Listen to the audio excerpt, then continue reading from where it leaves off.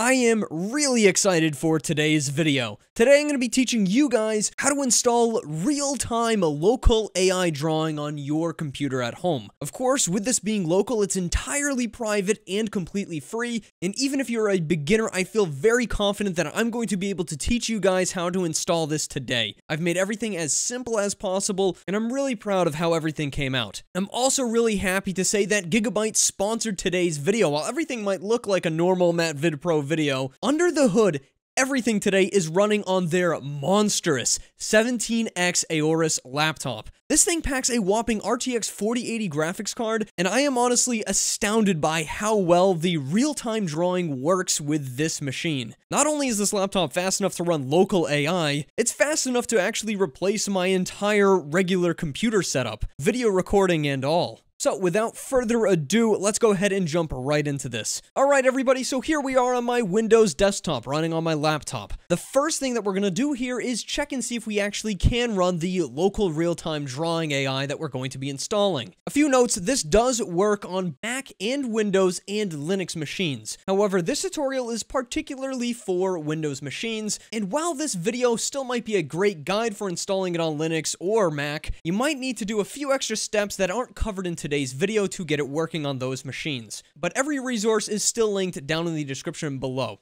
So on Windows, we're going to go ahead and check if we have good enough hardware to run this local AI. We're going to do this by holding down the Windows key and then pressing X. It's going to bring up this little tab here. We're going to want to click on Task Manager. Once we click on that, a little window is going to pop up. Now, depending on whether or not you're on Windows 11 or 10, these little icons are either going to be on the left-hand side or they're going to be up towards the top. What we are going to be looking for is the Performance tab. Click on that Performance tab, and you'll be brought to this screen right here. So in here, what we're particularly going to be interested in is the GPU section. Now, you're probably only going to see one GPU. I have two because my CPU comes with its own little integrated GPU. Not going to be concerned with that today. I'm more concerned with the integrated RTX 4080 that's going to be powering our AI. So go ahead and click on your GPU. It's either going to say Intel, NVIDIA, or AMD. In today's tutorial, we're specifically focusing on NVIDIA GPUs, but that doesn't mean that things can't run well on AMD GPUs or Intel GPUs.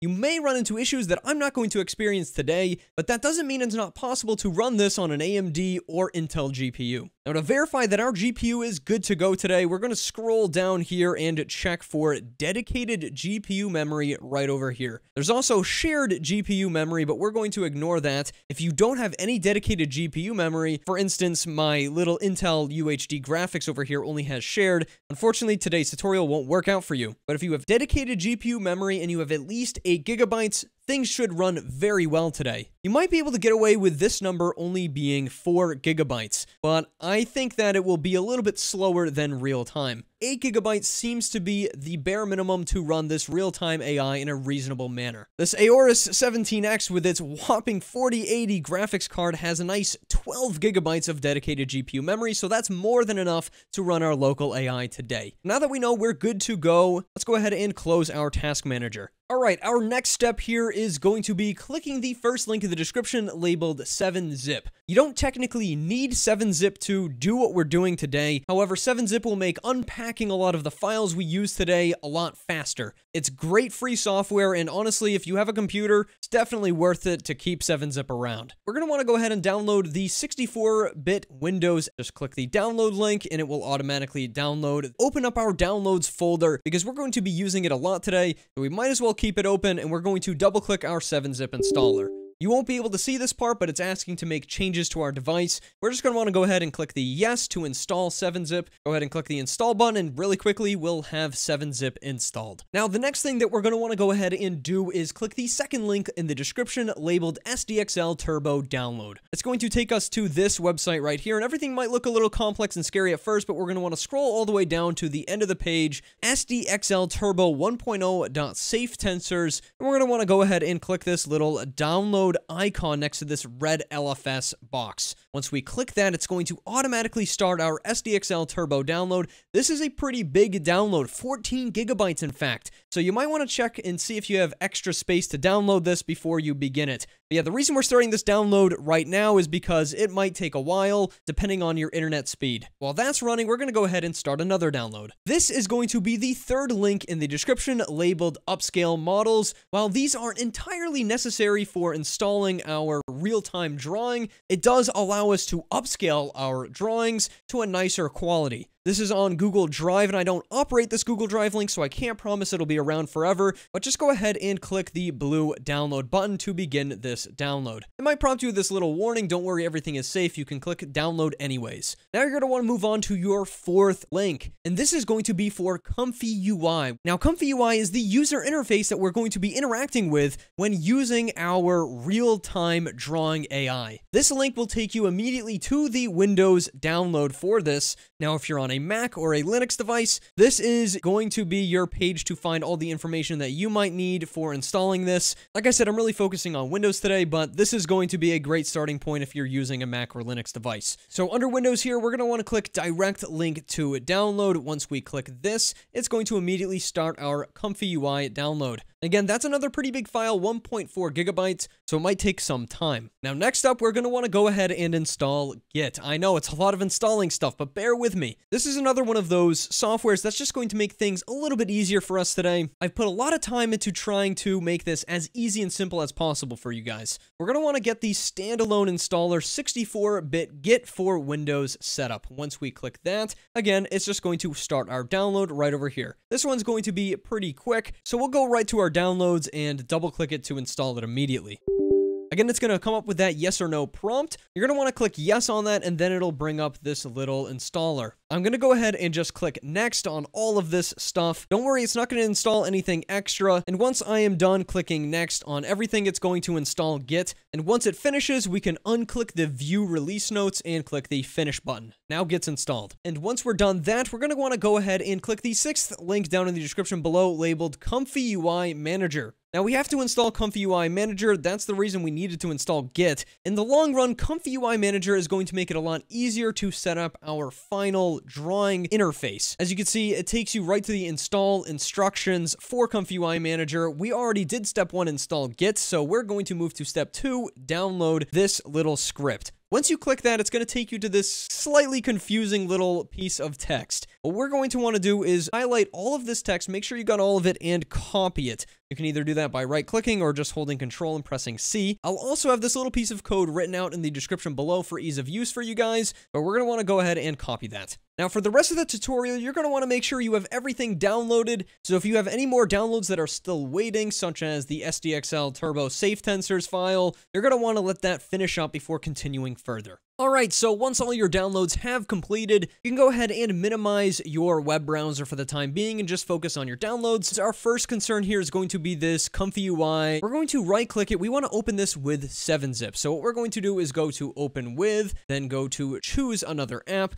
You might see 7-zip in here. In my case, I actually don't. So what I'm going to have to do is click Choose an App on your PC. We're going to click Windows, then we're going to click on Program Files, and then 7-zip. The first file with an icon in here, 7ZFM, is the one that we're going to click and then click on Open. As you can see, 7-zip File Manager now appears in our More Options tab. Kind of tricky to get 7-zip in here. I wish there was a better way for Windows to set this up, but this is just how we have to do it, and then we'll click Always. So now that file will always open up with 7-zip. As you can see, when we open that up, we actually see another folder inside of 7-zip called Comfy UI. Now, what we're going to want to do is drag this file to wherever we want our Comfy UI to be. Keep in mind, this is the folder you're going to open every single time you want to run your local drawing AI. In my case, it's just going to be my desktop, so I'm going to go ahead and drag it to my desktop. Now, this is the reason that we installed 7-zip. It is a lot faster to do this with 7-zip than Windows' own default program. It's extracting all of our files for us. Keep in mind, when we actually extract this file, it's actually going to be a little bit bigger than when we first download it, so you want to make sure that you have enough space on your computer. All right, so now that we've extracted our Comfy UI to our location, we can go ahead and close 7-zip. Now, keeping our downloads folder open, we're going to go ahead and double-click that Comfy UI window and open it up. As you can see, there's a few options in here: run NVIDIA GPU, run CPU, and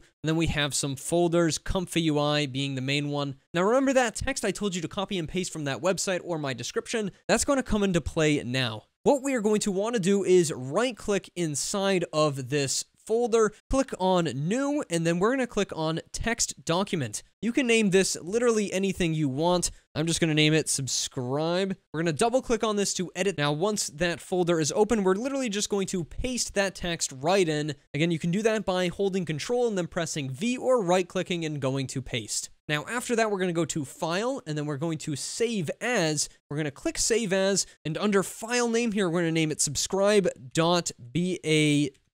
Now, you can name it anything, but it has to end in .bat or it won't work. You're then going to want to click on Save, and you'll actually see that original file, but a brand new file that has some little gear icons next to it by the same name. Now what we're going to do is double click that brand new file with the little gears next to it. It's going to open up this little window. You're going to see some things start to happen. Essentially, it's installing the Comfy UI Manager for us, and it will automatically close once it's finished. After that, you can go ahead and delete these files. We no longer need them. Now, the next thing we're going to want to do is go into Comfy UI. We're going to want to scroll down until we see the Models folder section. We're going to double click in there. Now, you're going to see this checkpoint folder.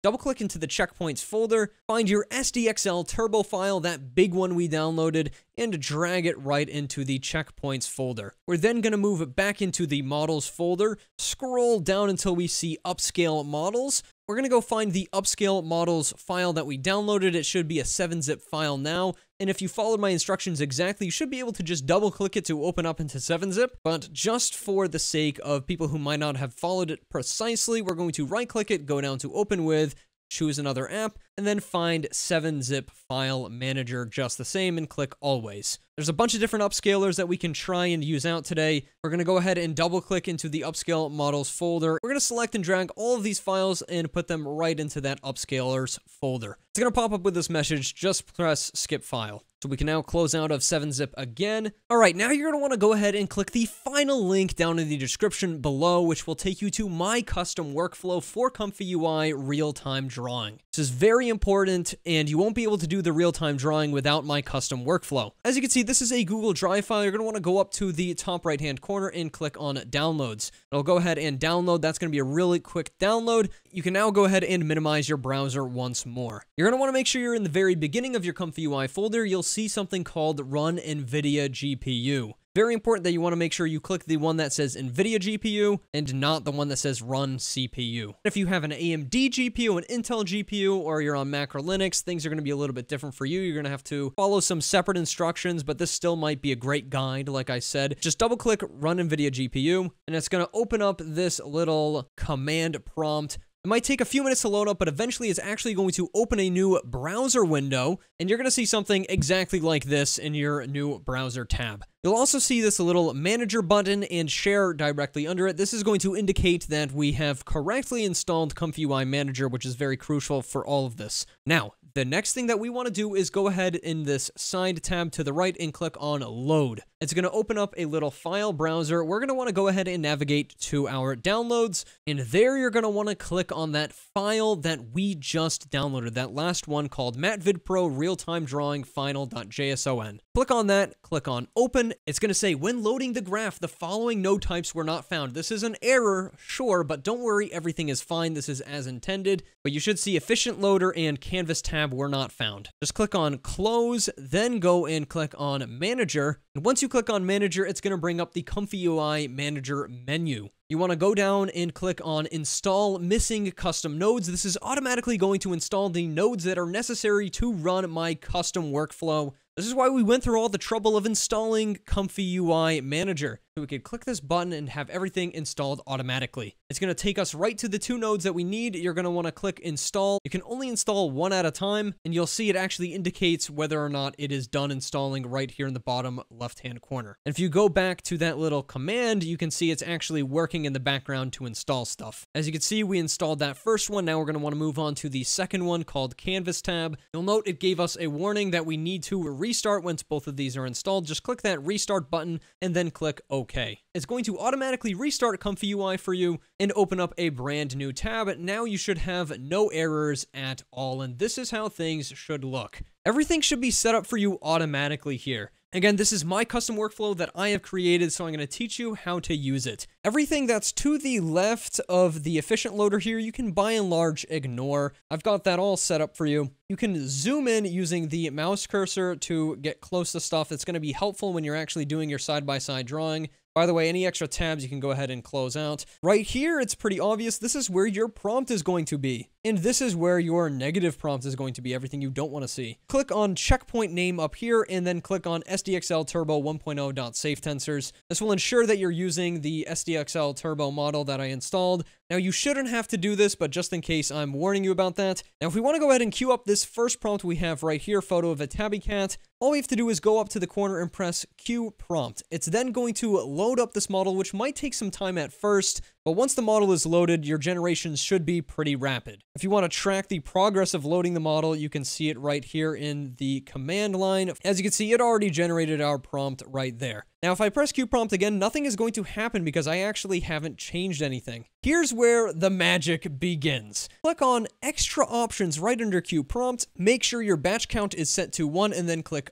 Auto Queue. Then click Q prompt again, and now your prompts are auto queuing. This is where real time begins. By the way, your little preview image here, it's going to be this warped colored thing until you actually start doing the drawing. Don't worry, we're getting to the real time drawing. You can actually change prompts in real time. So if I want to change this cat to a dog, I can simply delete cat and write dog in. It's then going to go ahead and in real time generate a tabby dog, apparently. If we go ahead and delete tabby, because there's no such thing as a tabby dog, it will actually create a nice dog for us. But yeah, all of this happening in pretty much real time. You can edit the prompt in real time as well as the drawing. As you see, if I change things to cartoon, it will immediately change it to cartoon. If I change it to, I don't know, pixel art, it's going to go ahead and convert that image to pixel art. So yeah, real-time prompt editing here. So we'll just go ahead and stick with this prompt for now. Now I'm going to get into the drawing in real time. This is where things get amazing. We're going to go ahead and click on the edit right here, which says edit in another tab. It's going to open up a new tab with a drawing. What I like to do is go ahead and drag this tab separately and do 2 separate windows. So on one side here, I have my drawing, and the other side, I have my Comfy UI. Now this lower preview image is the one that's going to be from your drawing. It looks all weird and green right now because we don't have a drawing submitted yet, but our prompt here is going to follow what we draw on the side. This is incredible, and it's pretty amazing that this is all running in real time. Locally on your own machine and a laptop nonetheless. So first up, let's go ahead and start our drawing here with some grass.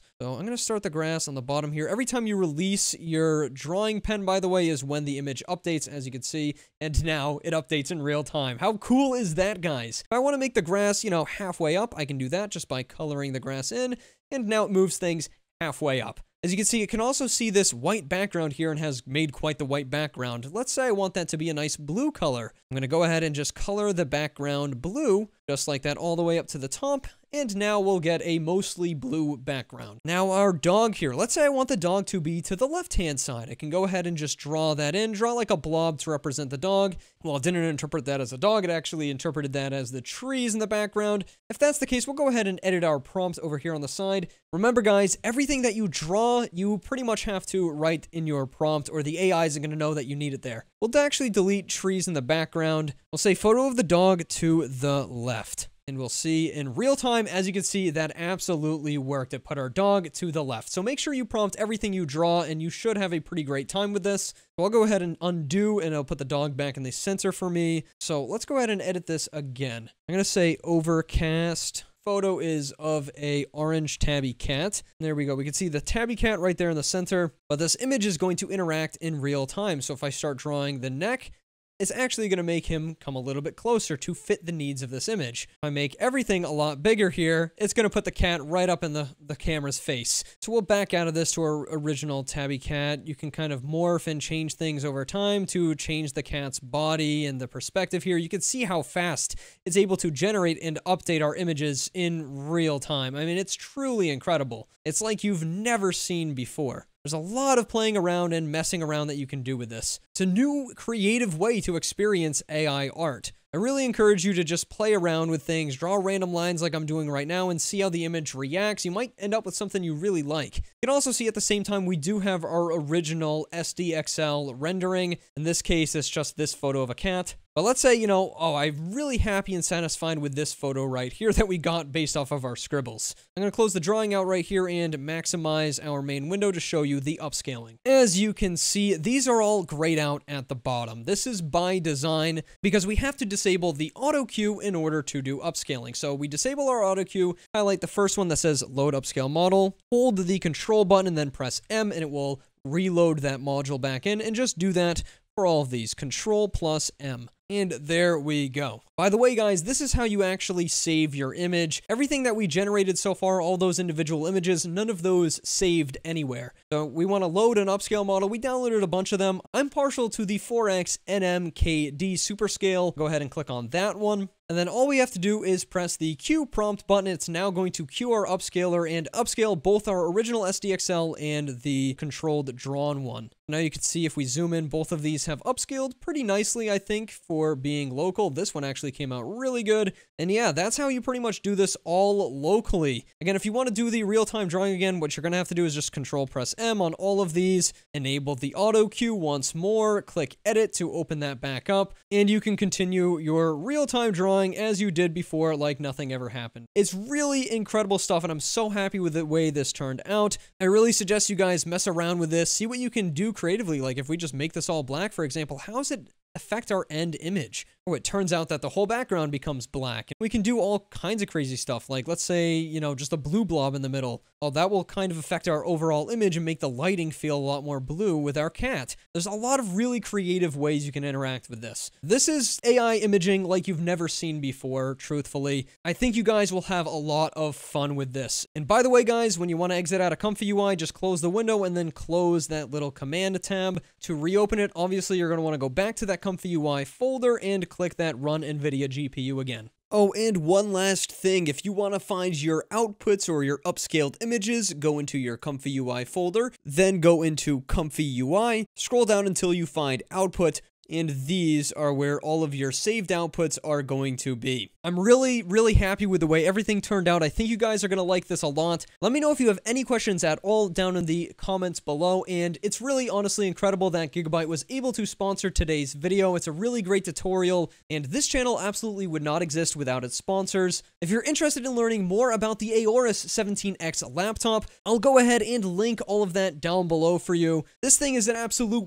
beast of a laptop and can absolutely replace a full gaming computer for a fairly reasonable price, dare I say. It's got that beefy RTX 4080 GPU, which is no slouch, a 13th gen Intel Core i9-3900HX CPU, a 1440p 240Hz display, all in a portable package. Really impressed with the performance. As you can see, it can run my full usual recording setup, both me talking to you guys and presenting things on camera, as well as running real-time AI generation. Double duty. Thank you so much for watching, everybody, and I'll see you guys in the next one. Goodbye.